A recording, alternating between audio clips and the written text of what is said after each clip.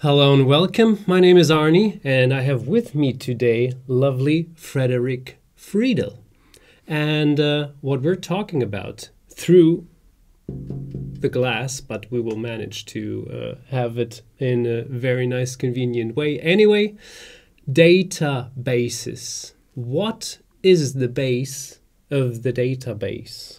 Can you emphasize on that a little bit, Frederic? You mean how it started? Exactly. Well, this may come as a surprise to you. Everyone thinks we were one of the first professional databases. And this was with Gary Kasparov and Matthias Willenweber and so on in 1985. But the first commercial database is older. And I was involved somehow. And let me tell you the story. I had a very good friend. I was a science journalist. I'd made a film with him, on him, about him. He played against a computer. This was the international master David Levy, who, for a bet, played against the most powerful chess computer in the world, chess-playing computer in the world. And we made a film on it. And the next year, David came to me and said, let's cooperate on a project. People were building chess computers. These are little sets where you can play against the computer. They were very weak, but he had something new. And I still have the very first model. There's a prototype we had at the time, and it was called Intelligent Chess. And you could play against it, but it had 2 or 3 unique features. One is you could connect it to a television set, and you could see a graphic of the chessboard and the pieces and so on the screen. So if you played 1 e4, the pawn would move up. And this was cutting-edge technology. This is 1970 or 71, I'm not sure. But it had something else.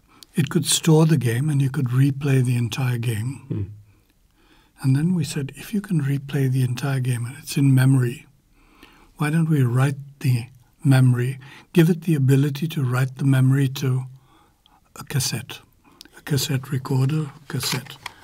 Now, the younger viewers will not know what I'm talking about. Exactly. This was the cassette. And so we started recording these, and then we said, hey, wait a minute. We don't need to record one game. We can record many games, one after another. And then when you're playing the cassette, and make a mechanism which allows you to replay the games, one after another. And so we did that. And suddenly you could have 10 games and play one after another, and they would just run on your screen. And we said, hey, this is really good. And then we hired a young student from the class of my wife, who is a teacher. His name was Ronald. And we gave him the task of entering all of Bobby Fischer's games on this machine here. So he was typing the square. It wasn't in algebraic notation. No, it was in long algebraic notation. So you had to type E2, E4, and stuff like that. No piece names or anything. And he entered 750 games. And here's the cassette which we made, Intelligent Chess, and it says all the games of Bobby Fischer. Unbelievable. Bobby Fischer's greatest hits, now on cassette, everybody. Yeah. So this was the first database. Of course, you couldn't search or anything.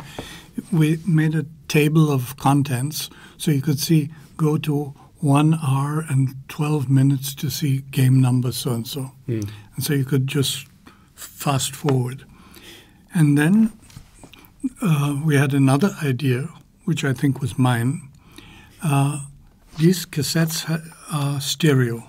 So you have 2 tracks, but you only need 1 track for the data to tell the computer what to show on the screen. So we used the 2nd track for voice recording. And suddenly Helmut Pfleger, who was our first Grandmaster Helmut Pfleger, who was our first commentator, he sat there and he annotated a few dozen games. And we played the games on the cassette, on the screen, and he would say, and here, this is going on, and he would explain.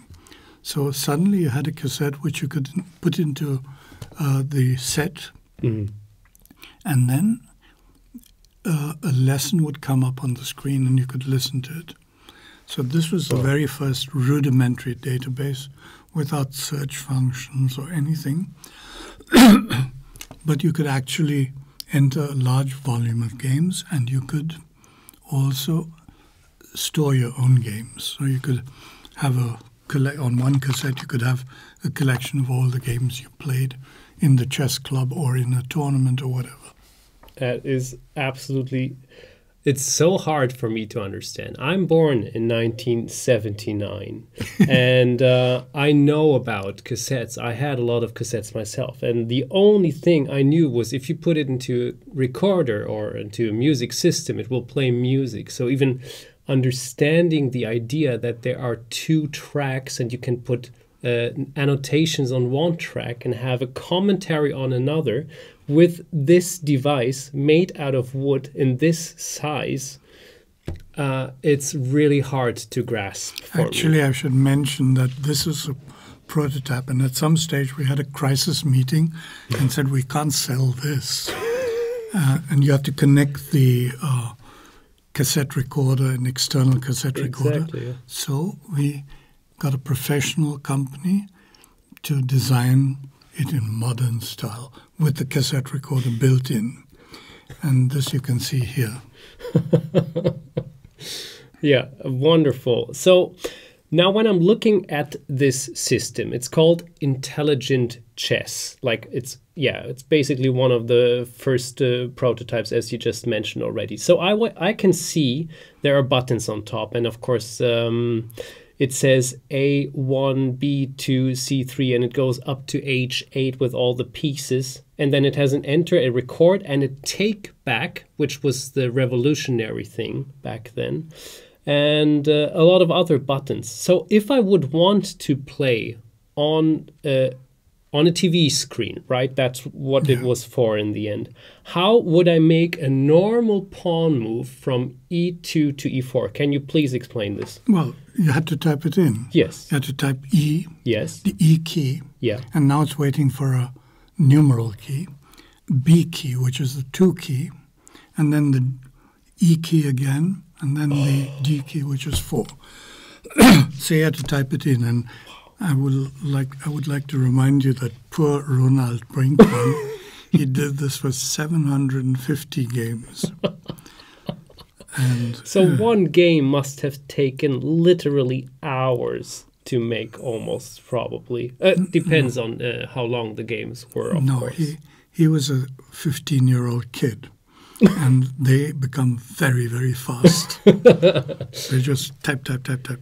You found out the passion immediately. Yeah. Wow. So yeah, this is absolutely nice. I love the story behind all of this and how things got started in chess, because yeah, this was a big part of how a database can grow with a big hardware device. Well, nowadays we have software and all of the data inside there, it's not even worth mentioning. That's how much data we can have with our 8 million games and more in the databases and something like this. This thing I should mention had a chip, what was it called? A CPU 6502, I think it was called. And this was a cutting-edge chip, the fastest thing you could get on microcomputers. And I think it was as fast as my microwave chip today.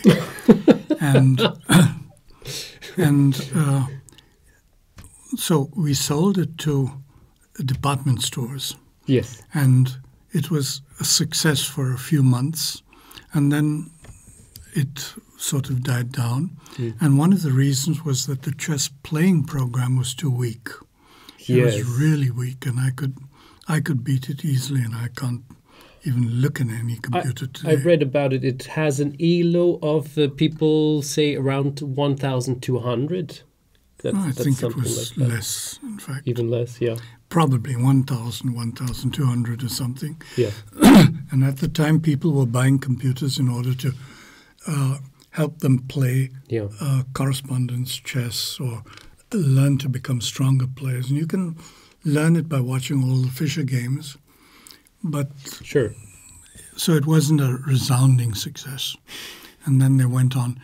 So it was called intelligent chess, but it wasn't particularly intelligent. Well, that's what we call marketing back then. Well, thank you very, very much for this nice introduction about the system, Frederic. That was absolutely fascinating, interesting, and I hope you enjoyed this too. And we will see each other soon for another Let's Talk About That series. I hope again with Frederic. Thank you. Sure, anytime. Bye-bye. Bye.